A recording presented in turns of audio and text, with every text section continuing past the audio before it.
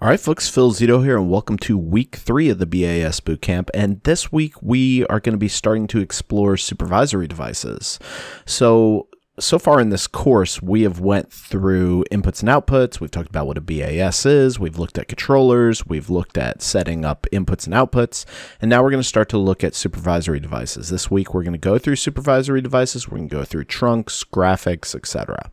So supervisory device originally existed for the sole purpose of supervising field controllers. It would do this through a thing called a supervisory field trunk. And the field trunk, also known as a field bus, would allow us to be able to map in our field controllers. We'd be able to pull in our field controllers, and our field controllers would then communicate data to the supervisory device, which in turn would go and display these points from the field controllers to a graphical user interface. So what you see on my screen right here is known as Niagara Workbench. Niagara is one of the more popular building automation systems in the market. So it's one of the products that we teach on in our programs. When I open up their version of a supervisory device called a station, you'll see that it's structured, if you've looked at other building automation systems before, it's structured different than other building automation systems. And under this config, under this drivers, we have our networks, right? So if I had BACnet IP devices connected to our BACnet network, which is one of the protocols, more on this later in the week, that we utilize to map in our field controllers. If I had BACnet devices on this, you would be able to see them here. But essentially what happens, right? The supervisory device, we go and add a network, and this network, whether it's Niagara network, BACnet network, LAN network, Modbus network, whatever, it allows us to map in devices. Once we've mapped in the devices, then we have their points, and it looks kind of something like this, right? We have their points under a specific device. Then with their points, we're able to do all sorts of things. We're able to go and display their points in a graphic if we wanted to. We're able to use programming, as you're seeing here, to be able to do logic with the points. We're able to add extensions. I think I have one on one of these. Yeah, right here.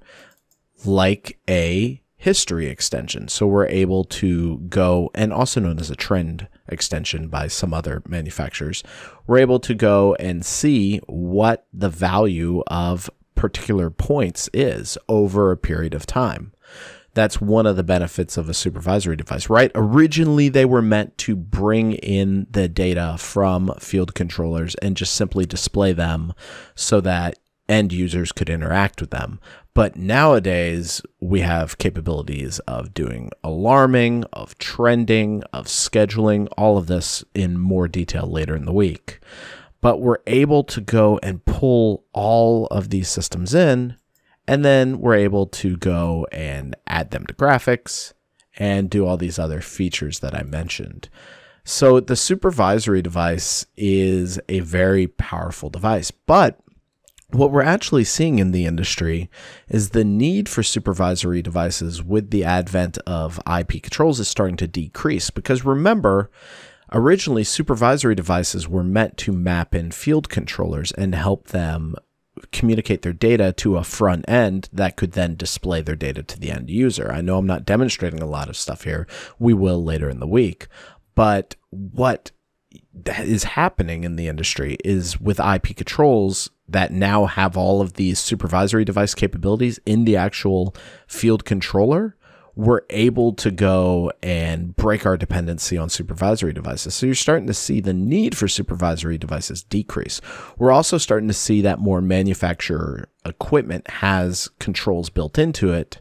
So those are actually going to, some of them have their own graphics and their own support software built into them to the point where you don't need supervisory devices. That's not to say supervisory devices are going away per se, but the need for them is starting to decrease, albeit not highly noticeably.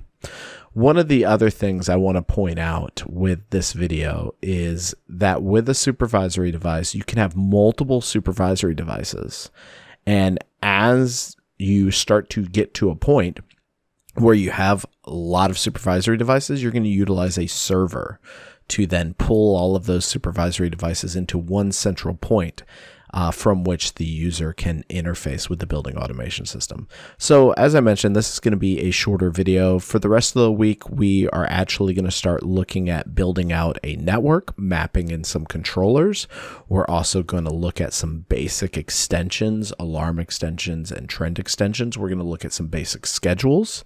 And we're also going to go and look at doing some basic graphics. So that's what you can expect for the rest of this week in the BAS Bootcamp. If there's something else you'd like to see us be covering in the BAS Bootcamp, then I encourage you to reach out in the comment section below the video. But other than that, just remember supervisory devices are simply devices that exist for the purpose of bringing data into the front end so that we can then use this data in the front end, whether you're an end user or an energy manager, or whoever you are, you can then display the data and use the data. So we get the data via the inputs and outputs into the controllers, which then utilize field trunks, whether IP field trunks or RS-45, like serial field trunks. We get the data from the controllers into the supervisory device, which then allows us to display the data on graphics and allows us to manipulate and interact with the data. So there you have it. And like I said, through the rest of the week, we're going to be diving deeper into this. Thanks a ton for watching the videos. I really appreciate all of you making the comments you have made over the past couple weeks. And definitely continue to share this information with your coworkers and your contacts. I really appreciate all of you doing that. Thanks a ton and take care.